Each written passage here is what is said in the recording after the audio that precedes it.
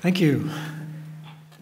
And it's an honor to be back. This is not a bookend, by the way, so don't perceive this as the end of DevOps Days just because I started the first one.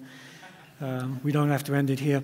But it's an honor to step in for my friend Patrick Dubois, who wasn't able to come. I can't fill his shoes, he's bigger than I am, but hopefully I can tell you something interesting. And I would actually like to just tell you something interesting. It's a little bit short notice, so I was thinking what I could say. But I'd like to come back to something that I've been working on actually for 20 years now, which is really just sort of coming into use for the first time because of the scale of the cloud and the challenges that the cloud presents to us. And it has to do something to do with monitoring and understanding the behavior of computer systems. So I'm probably best known for configuration management, but in some ways I think that's misleading because my original conception of configuration management also included a kind of a cognitive loop. It's not just a fire and forget, as we say, pushing out changes to systems, but a continuous monitoring and assessment loop to converge towards a desired end state. And so monitoring was sort of observation was a big part of this process. And we speak of a cognitive system as one in which a system that has sensors, it learns, it receives data, it learns and it adapts its behavior to the situation that it encounters. And it does this on a continuous basis. And we're starting to see a rise in the popularity and importance of cognitive systems in general. And there are many ways in which systems can be cognitive. You have to ask, what are the sensors? Are they people? Are they machines? Are they sensors? But in all cases, the important part is this loop, this adaptive loop, and the learning that goes on. Observation, of course, is kind of a messy issue. Actually, my group at the university, we were amongst the first to do a kind of database study of computer systems back in the 1990s to understand how they really behave and what things we can really learn from monitoring systems. It's a messy issue, which is uncomfortable for a lot of people in IT because we tend to like systems to be clean. We come from a machine background where machines are simple and predictable. And we tend to believe that there is a right answer to come out of any system, whether it's a monitoring system or a deployment system. But that's already starting to change because the scale that we're seeing now in cloud forces us to confront issues that we've simply not had to confront before. And I think especially as IT systems come closer to us in society, as they become part of our everyday lives, and they become more important to us, they become embedded in our environments, self-driving cars, and the systems that we rely on, even our lives may depend on, are becoming important. This issue about understanding the behavior of systems has been thrust into the forefront of our lives. So I want to talk a little bit about trust and how that relates to monitoring. So trust is a human issue. And in IT, we don't really understand trust. You've probably heard about trust in connection with cryptography, in connection with SSH keys, and all kinds of crypto solutions. But what we understand in IT is really antitrust, because what we're obsessed with in IT is validating things. Yeah? Trust is that thing that we do when we don't validate something. Trust is the belief in the state of something or the outcome of something without verifying it. That's what trust is. But we believe in antitrust, as this Russian proverb sort of makes fun of, trust but verify. And we put a lot of effort into verifying artificial credentials so that we don't need to we don't have to rely on somebody's claims of who they are. And then, on the other hand, we put a lot of effort into verifying credentials, but we place a lot of trust in the work that we do ourselves when we deploy code, when we write code. We may add some tests, we may do some deep thinking about it, but we have a lot more trust in what we do ourselves than we do in the customers and the clients and the remote users that come in. And it's natural because we know ourselves, at least some of us have some idea who we are. I won't speak for you, but clearly trust is an issue about knowing. It's about understanding the nature of something. And it's something that we learn over time, and we even use to form expectations about behavior in the future as well. And it's closely related to knowledge. It's intimately related to knowledge, and therefore, in this modern world of knowledge-based systems, AI and so on, we would expect it to become ever more important. But IT systems have previously really only dealt with data, not knowledge. And knowledge is a relationship. It's something that we build up over time. Data is something we get once. We measure it once, we get an answer once, we get an outcome once. We may collect multiple of these samples, but a datum is something that is a singular item. Knowledge is something that is collective, based on a relationship, based on a sample. And we're also very intimately trained in IT to think in terms of logic. So we believe in this sort of story that things are true or false, that we can reason about things in ways by saying, if such and such is true, if data equals value, then do this, else do that. And a lot of our decision-making is based on data, not on knowledge, not on learning. This is going to be a problem, and what I want to suggest is that this is a little bit misplaced. And the reason it's misplaced is that logic, reasoning that we've been taught to do from university, if you like, is not an invariant property of systems as we scale them. What may be true, the logical stories we can talk about systems on a small scale may not remain true as we scale them. So, who's heard of Nyquist's sampling law? Any information theorists? Okay, 2 out of 100. It's, well, see if I can. Hopefully you'll have Googled this by the time I finish the slide. So trust is a cognitive relationship. What do I mean by that? It's based on learning. It's based on sampling. We have sensors, eyes that look, and a brain that learns and builds a kind of a model. And all cognitive observer relationships depend on scale, or the resolution, if you like, of our sensors, how much we can see, how often we can sample. You know that digital music is sampled at 44.1 kilohertz, if you're lucky, on a CD at least, because we believe that the highest frequencies the human ear can hear when we're young is about 20 kilohertz. So the idea is you sample about twice as much as the highest frequency change that you're trying to register. And the same thing is true of all information. If we're trying to capture information, learn information, build a trusted relationship with information, we need to sample it about twice as fast as it changes. That's Nyquist's law. But then we have sort of, if we know something's changing quickly, we tend not to trust it so much, because if it's changing quickly, we may not be able to build up that relationship, and we may have to sample faster. So the faster something is changing, the more obsessed we become at sampling it faster. And you know that when if you're standing in front of an audience like this, for instance, you get a bit nervous, your brain starts to race faster and faster, and you sample your senses faster and faster, and it feels like time is going slower. We say a watched pot never boils, because when you're waiting for the thing to boil, you're constantly revisiting it. Are we there yet? Are we there yet? Are we there yet? And then the faster we go, the slower time seems to go, because relative to our sampling, the world is not changing, and then so the resolution is changing. So the way we experience the world, the way we learn, and the way we trust outcomes, our beliefs about behavior, are intimately related to the scales we use, the rate at which we sample, the number of samples we make. And a simple technological answer to that is, okay, well, if we want to understand computer systems, monitoring, cloud, sort of vast systems of microservices, we need to sample them an awful lot. No problem.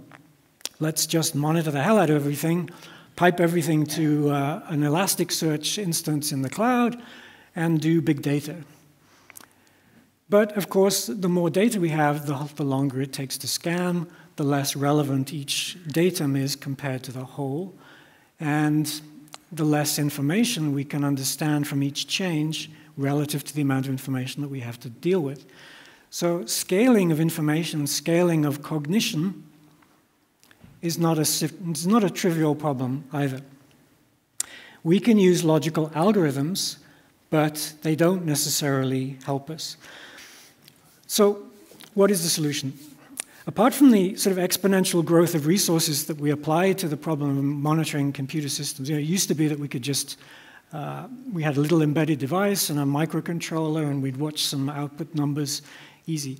Now we deploy multiple VMs and containers with intrusive monitoring programs, taking a large proportion of CPU time and kernel resources, and then we pipe it all over a constrained network into another container which is resource constrained, and so on and so on. Really an exponential growth in resources, because the more things we have, the more resources we pile on to monitor it. And we've got to ask, what can we really expect to learn from this kind of process? What will we lose from applying this kind of process? And I wanted to come here just to gently, very gently crush your dreams of being able to understand systems by approaching it in this kind of way because of scale.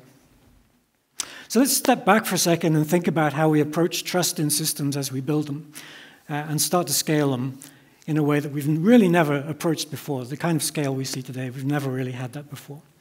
And one of the key aspects is breaking things down into these component services, so microservices, if you like. And the strategy is, this strategy of breaking things into pieces is on a direct collision course with our beliefs about logic, true and false, the truthness and falseness of statements about the systems that we make.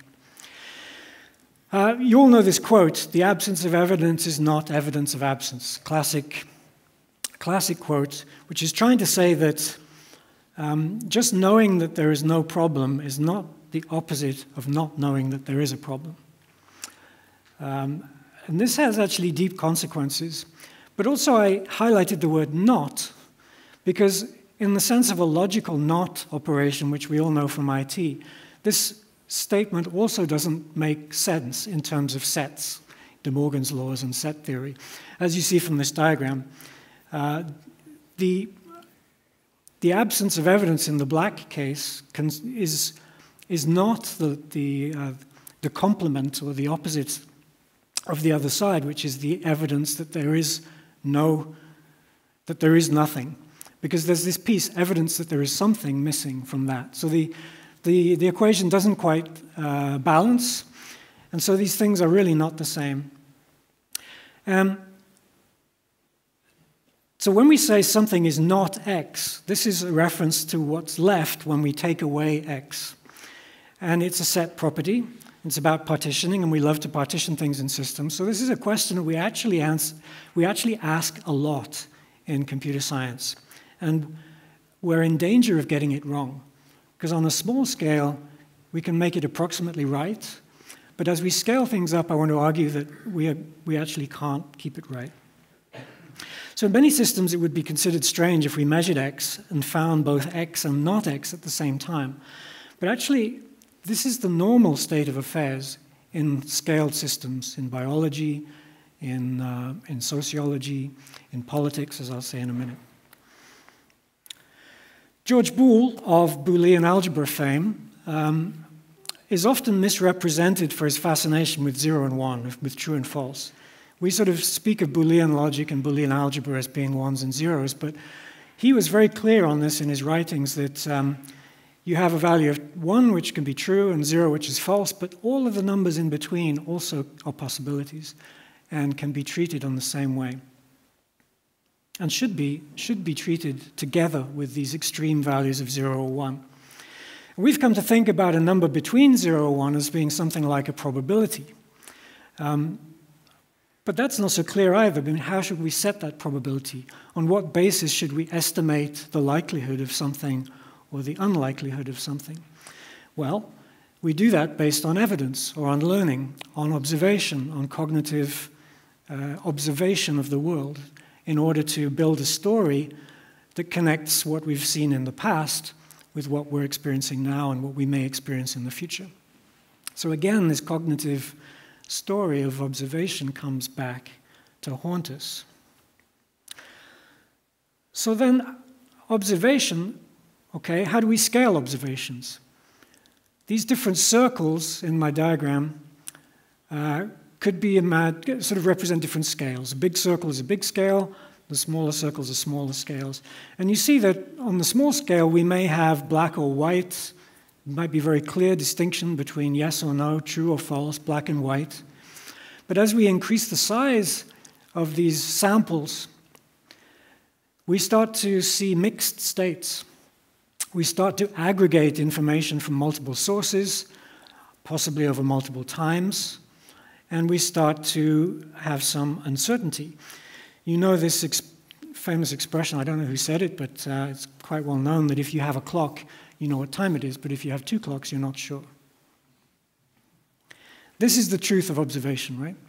The more you observe, the more uncertainty you experience, the bigger the scale, or the smaller the resolution relative to one another, the less certain we can be about the state of something because it's composed of multiple small states. So if we're going to break up systems into microservices, into micro-state-like independent units that communicate and collaborate with one another, and then we want to characterize the state of these things as if they were an entity, we need to be very careful about how we define that cognitive process, how we define that measurement, and what it actually means to us. If our senses are only for black and white, then what happens in a situation like this when we discover something new, like a color? Then suddenly it's no longer a two-party system anymore. And we have to figure out, how do we resolve? Is the measurement true, or is it false? Or is it somewhere in between? How do we decide that? And how do we base our reasoning on it? This, of course, is a normal story in politics. We try to impose a two-party system on, so for example, in the UK, many countries have a two-party system. But at any given time, who votes for which party, or which party, true or false, left or right, conservative, Democrat, whatever, is represented is totally different in different parts of the country. It's a mixed state. But only one of them survives by voting. So we claim that there's an outcome. We make a measurement by voting, and we claim that there's a true-false outcome. It's a forced dichotomy, and one that we've already seen can lead to some instability. So when we try to reason about systems, their behavior, their causal behavior, the relationship between cause and effect, and we do this, of course, always in system diagnosis if we're trying to figure out where errors occur, when anomalies occur, how unusual behaviors occur. We base it on the assumption that what we know about the present and possibly the future depends on what happened in the past. It's our assumption. But is that reasonable? Resolving uncertainty already means voting or aggregating. And the way that we do it is to create something like this cone of shame. If you're a dog owner, you know these cones that dogs wear. It kind of looks like that. But in physics, we call this the light cone because the limits of this cone are the speed of light. You know how the idea is that in the past, only those signals that were traveling faster, less than or equal to the speed of light, could have reached us in a certain amount of time. And in the future, we can only see things that a light signal could propagate. So there's this sort of limited cone of awareness or cone of cognition that we are able to see or able to perceive with a cognitive system, which tells us the state of the world. And our estimation of the future, our expectations of the future, will be based on this kind of shadow of the past, what we've seen before, and what we believe may continue to be true in the future. And these, whether we choose to aggregate in space or in time, basically decides whether we're using a frequentist or a Bayesian probability interpretation. If you know about statistics, you know there are these so-called competing interpretations of statistics. Basically, one of them aggregates over space, multiple instances, and one of them aggregates in time over repeated measurements in the same place. So it's a space-time view of probability. And as we're diagnosing root cause, or so-called root cause, we're trying to look at pathways through this cone of observation and say, we saw something funny happen here and now.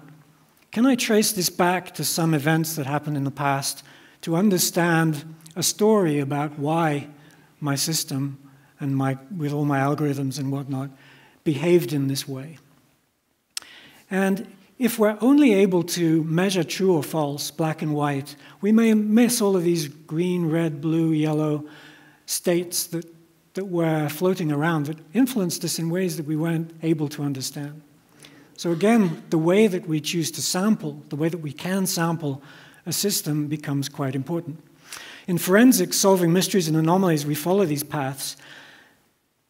And we always want to see sort of as far back as we can. But in the age of big data, the manufacturers of hard disks have tried to persuade us we need to keep absolutely everything in forever. You know, it's so cheap. We can just keep everything forevermore. And just try and find something, 2 years later when you've kept absolutely everything in your life. If you never clean your house, you may appreciate that, but those of us who like some kind of mental hygiene occasionally tidy things up and throw things away. And this is super important because if you are trying to train your cognitive system, your machine learning algorithm to recognize a cat, you can't just keep the entire history of the universe and try and train it on that. Because if you go back far enough, the cat doesn't look like a cat anymore. It looks like a stegosaurus or a jellyfish or something. So at some point, the context in which a particular measurement, a particular characterization of our system is relevant and meaningful ceases to be true. Again, a cognitive learning system has to be limited in the scale over which it's relevant, in space and in time. A system in the US may not be comparable to a system in Japan. A system in the 19th century may not be comparable to a system in the 21st century. These are limitations that we have to accept. Data are finite.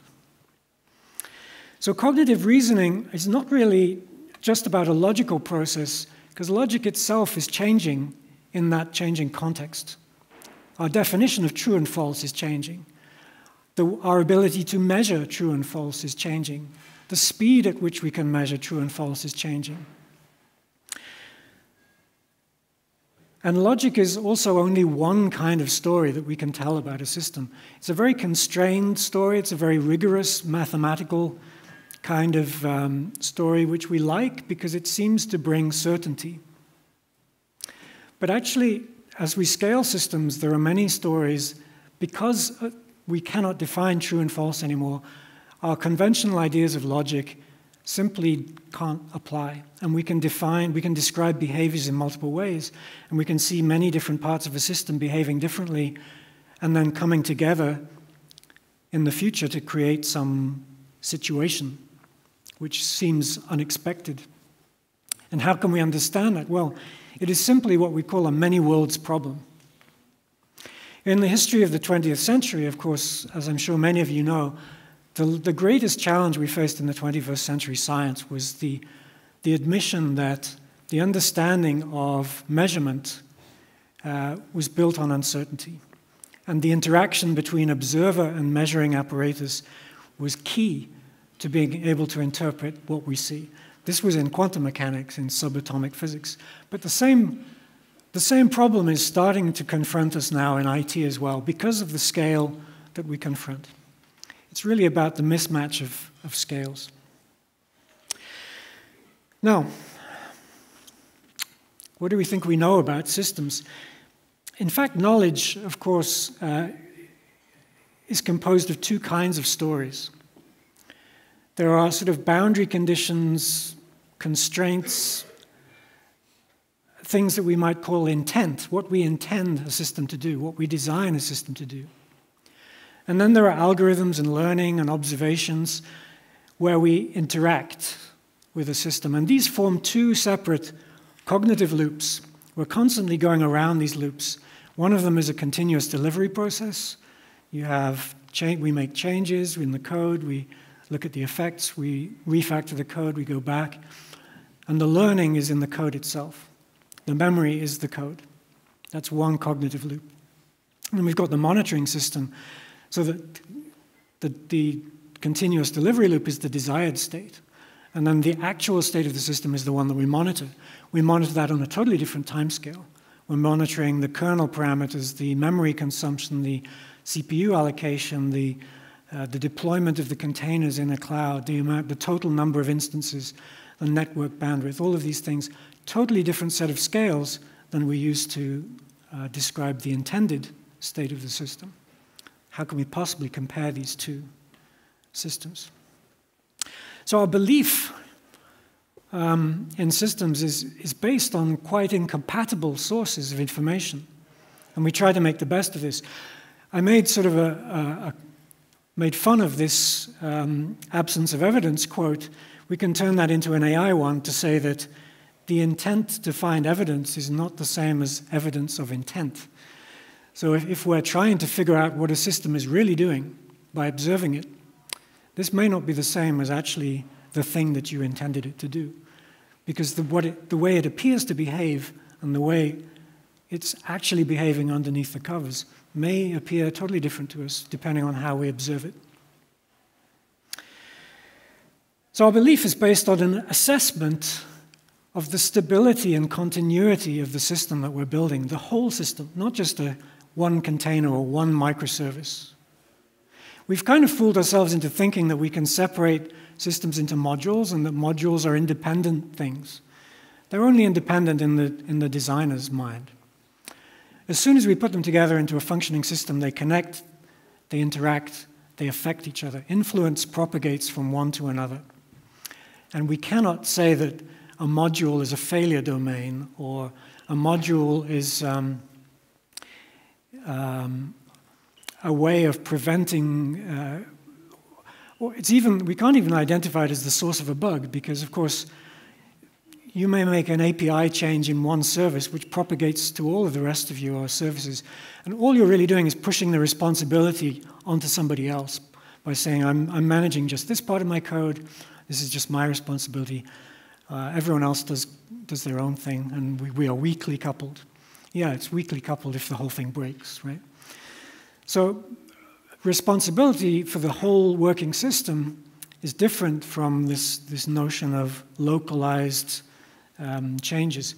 And if we want stability and continuity of the whole system and not just a single part of it, we need to understand what Nyquist's law tells us about sampling of the whole system.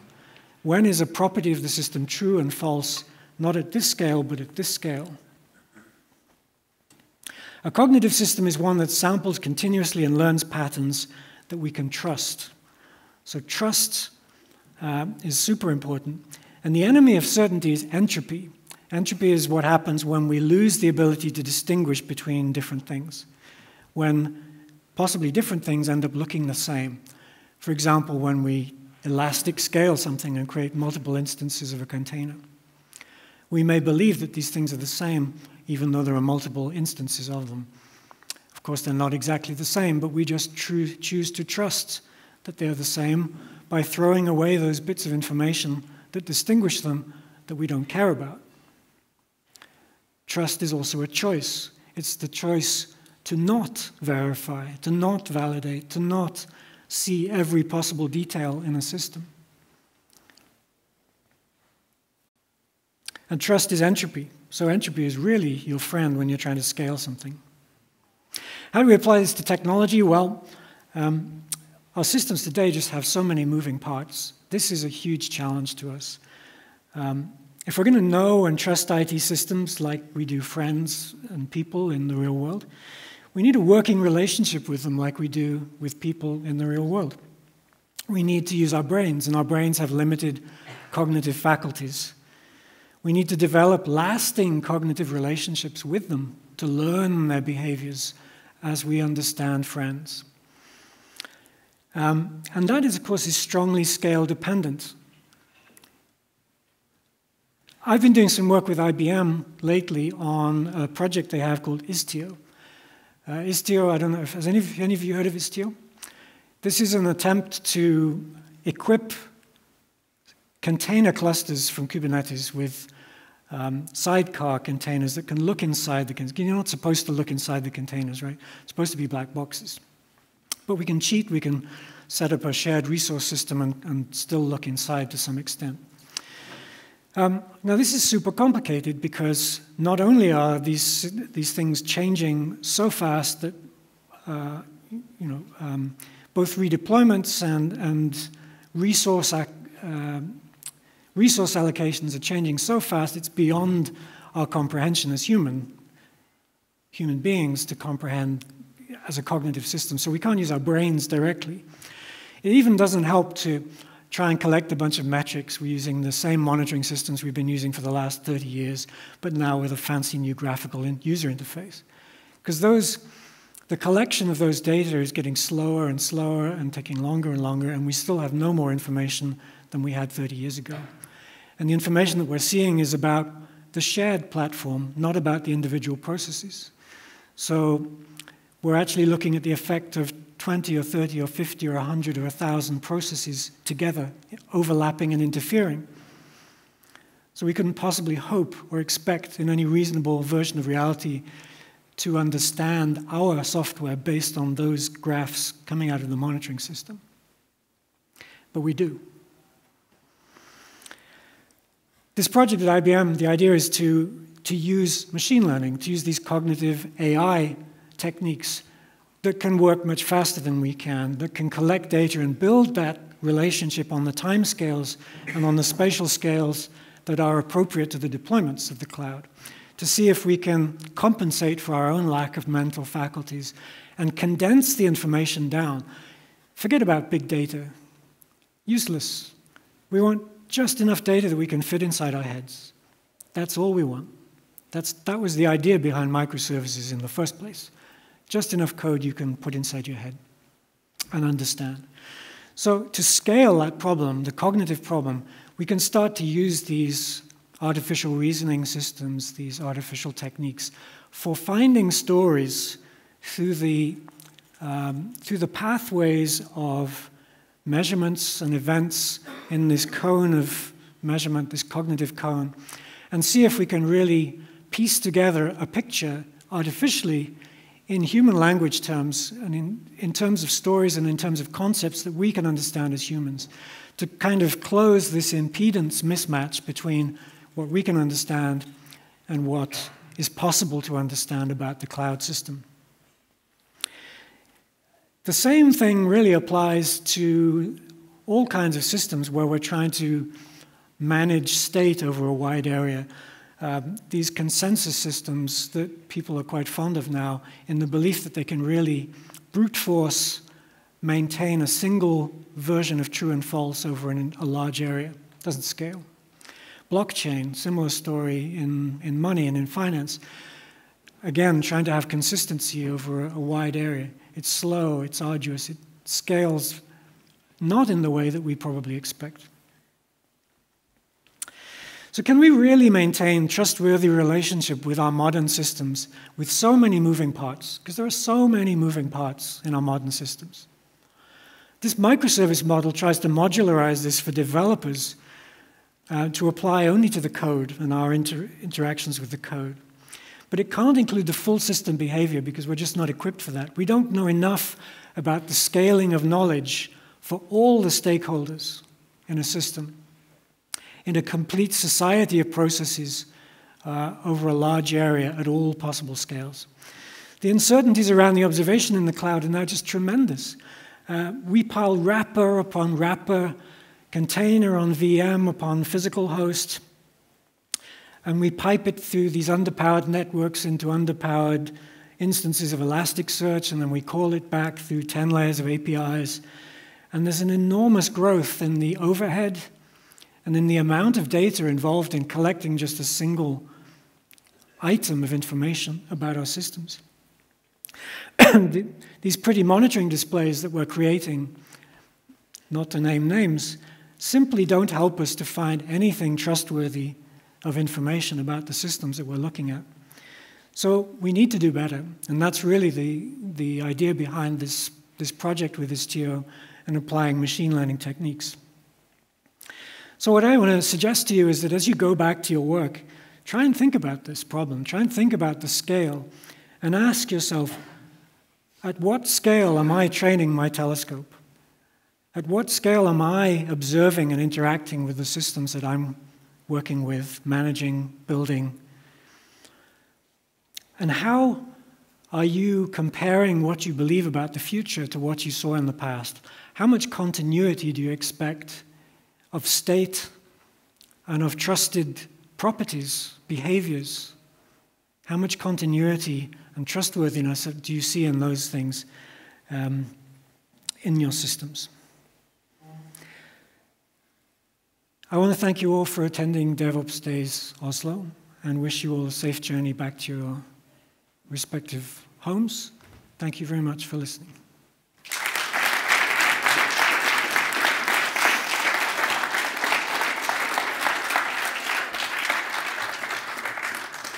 Thanks. Okay, thank you, Mark. And with that, this year's DevOps Days Oslo is over. It's been a pleasure seeing you all, and we all hope you had a good time. So thanks, and see you next year.